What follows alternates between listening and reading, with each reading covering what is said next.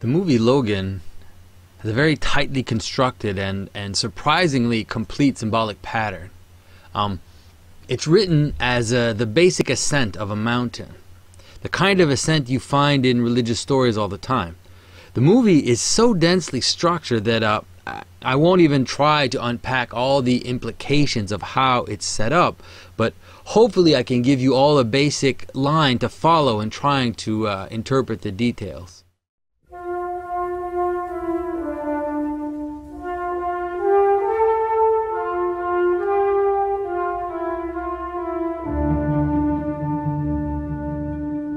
This is Jonathan Pageau. Welcome to the Symbolic World.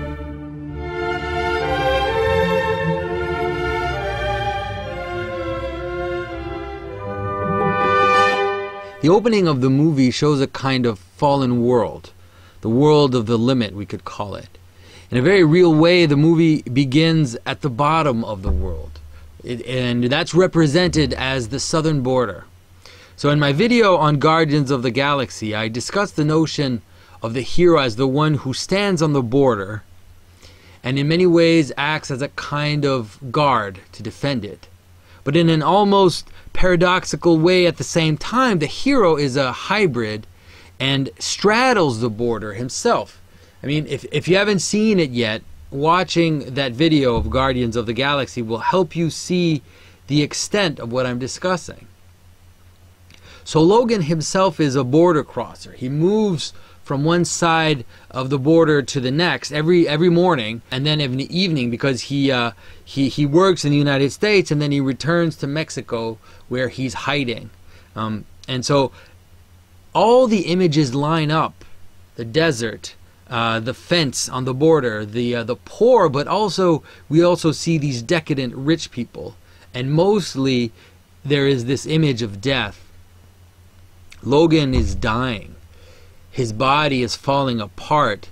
He's not healing anymore as he usually does because of his mutant powers. And his incapacity to pull his body together is shown as a form of dissipation, of impotence.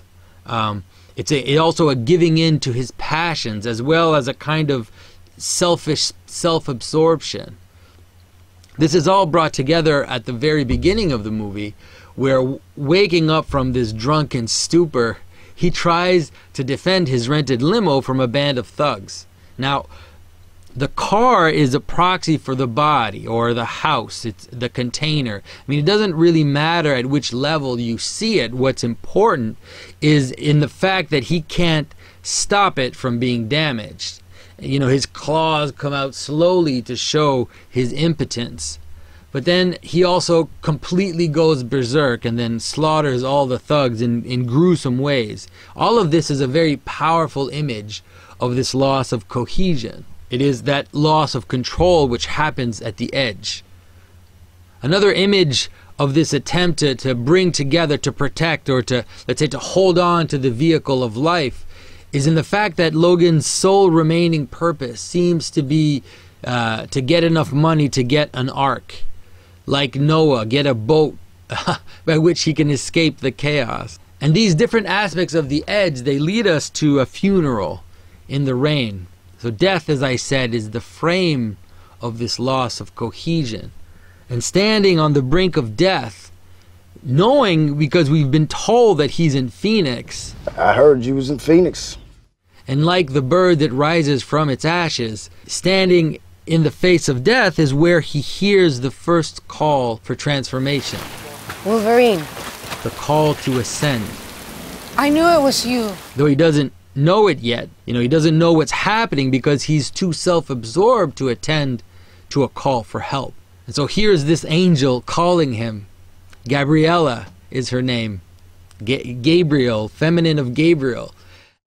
She wants him to help her save what turns out to be his own clone, a feminine child version of himself which is in danger of being killed. And so by helping Gabriella and this child, by helping another, he is and will be helping himself. So symbolically we have now these two Logans, the old dying Logan and the young future Logan. And her name is Laura, which is very close to Logan in terms of sonority. Now, to understand the transformation that occurs, the character of Wolverine itself plays an important part, because he's constantly related through his name, through his appearance, and through his character to a kind of animal passion, a kind of berserker rage. So the basic ascension of the mountain motif in the whole movie can be seen as the difficulties and the possibilities of taming something, of taking something out of control, something self-absorbed, something dead, wild, foreign, drunk, all these images of chaos which line up. This idea of naming something then, taming it, bringing chaos to participate, to become the body or the vehicle of Logos, of the world. So in a way, it's a story of redemption, of creation, recreation, and redemption. Now with the two Logans, we have a beautiful pattern, because we can both see the raw, chaotic young Logan in the little girl, wild, without manners, without self-control, but also silent at the beginning, without Logos herself, an image of chaos if we've ever seen one. And at the same time, we have the final result of that state, the old dying Logan. She's drunk, cynical, selfish, angry, sick, and falling into death, even contemplating suicide. Now all these images are quite traditional. And for more about this, you can check out the talk I gave called Pentecost for the Zombie Apocalypse, where I explained the relationship between animality and death in biblical symbolism.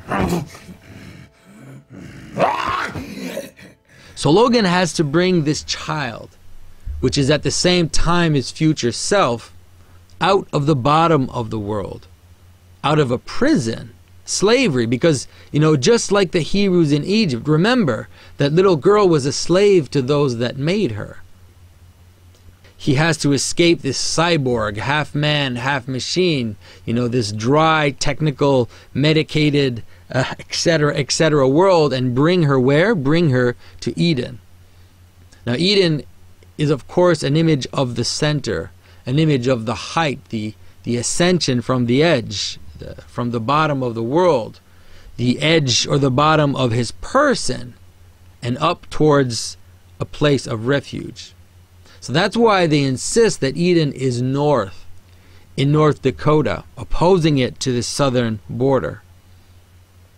But at least what Wolverine has been going for him, or at least he is somewhat following, let's say, Jordan Peterson's advice. He's trying to save his father from the underworld. And Professor X lives in an empty, fallen water cistern. This is, of course, a very potent image of the grave, a kind of cave, a shell, but dried up, a return to dust. In the Bible, we see this image when Joseph is lowered in a cistern, in an empty cistern, to die on his way to Egypt. And the movie's pretty amazing because Professor X is really the past, very cohesively. He's four things at the same time. He's a kind of scattered, rambling vestige of the past. The new quesalupa from Taco Bell. Get it with chicken. Get it with steak. He also carries a great past sin, being responsible for killing all the mutants. He's also this powerful force of immobilization, capable of freezing people into statues so they can no longer move forward. But at the same time, he's also this wise father encouraging Logan and recognizing in Laura that she is a better version of Wolverine that needs to be encouraged and saved. So encouraging Logan to help Laura, to help that family in trouble. All of this is pretty amazing. But at the beginning, Logan wants to save Xavier, but he only sees the negative parts of his father. He wants to save him, but he's incapable of hearing the wisdom. And that'll come gradually as the movie progresses. So, alright, so they're going to Eden. But then Logan finds out that Eden comes from a comic book.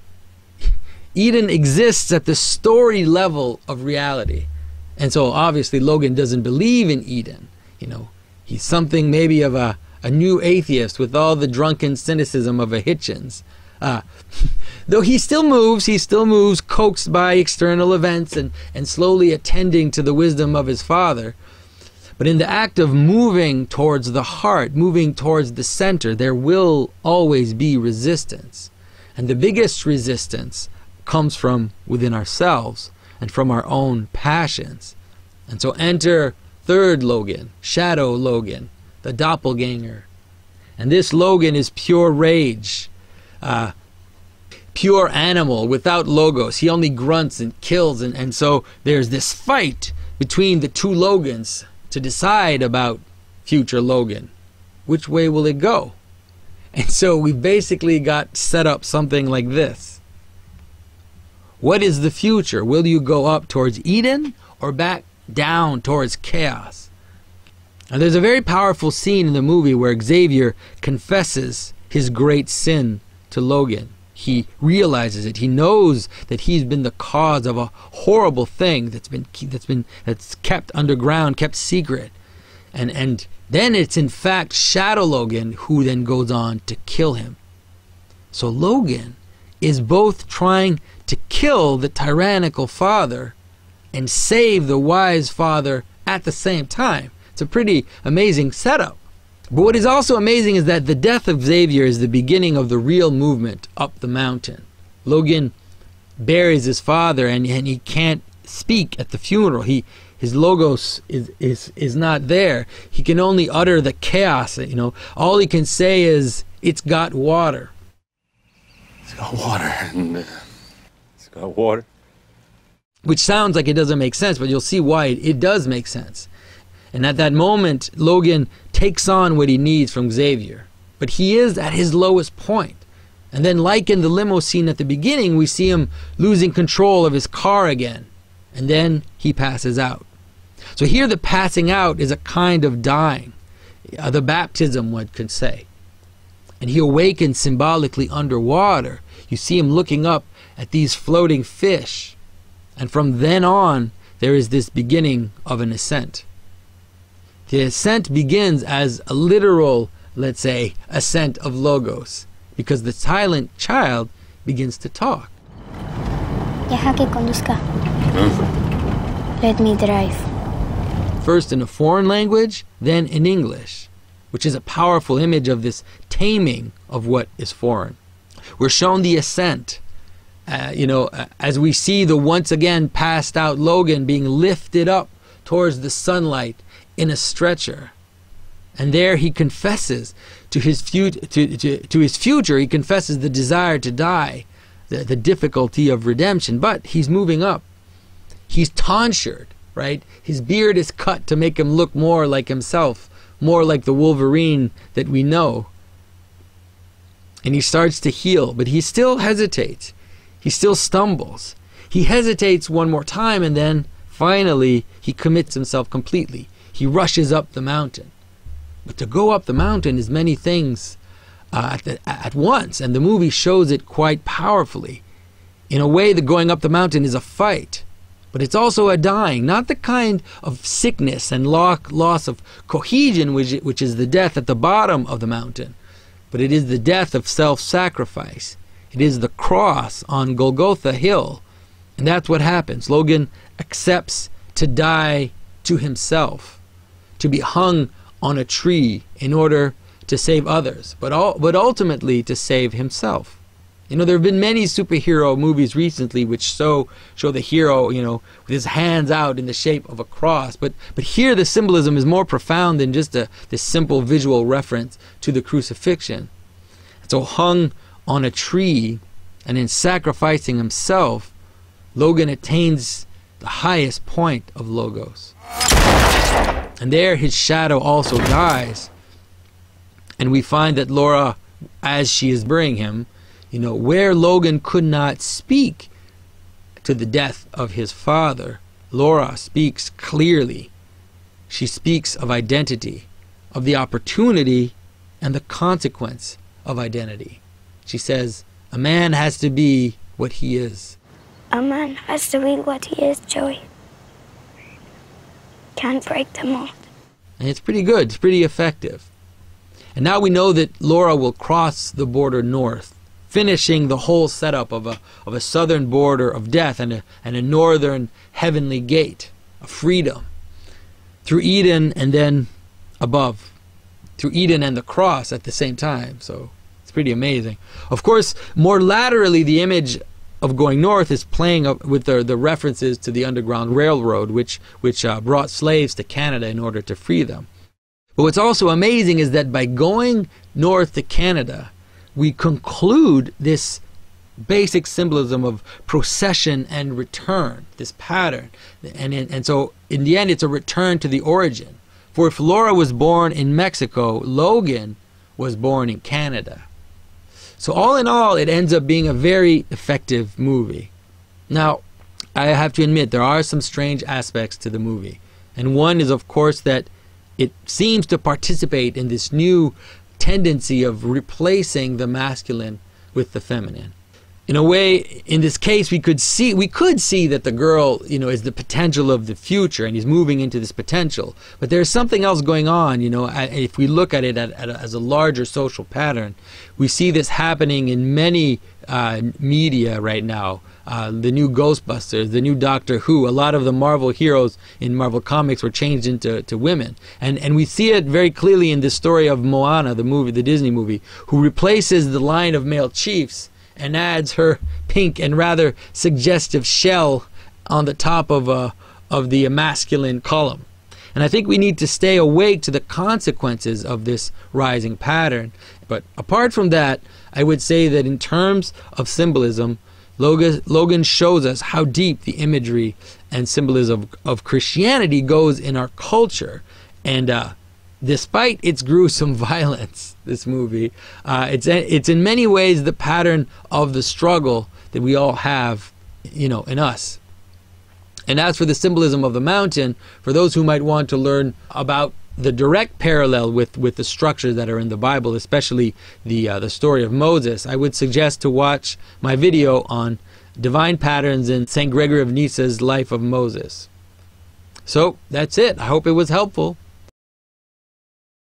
So I hope you enjoyed the remastered version of my commentary on Logan. With all the new editing that we're doing in the videos, we figured it'd be a good idea to put it back out with all the scenes cut into it so that you get a real sense of where I was getting my interpretation from. There's a lot of things in the works. I'm working on a commentary on Spirited Away, and the votes are in for the patrons who voted on what subject we're going to talk about. And the result is that I'm going to talk about the symbolism of the tree. So we're going to start from Genesis all the way to the cross, kind of trace the line and show you what it means and also how it follows through until the end. And so that's exciting. And the next milestone on Patreon is 2,000. I can't believe that we're already where we are. It's pretty exciting. When we get to 2,000, I'm going to put up a website and I'm going to start putting out transcripts of the videos because I know a lot of people want to mull it over more, and there'll probably be blog posts related to the different content that's going up in the videos, so that's pretty exciting. And Mathieu's book is coming out soon. We decided to publish it, to self-publish it, so as soon as that's out, we're going to let you know so that you can go ahead and get that. So let's keep going.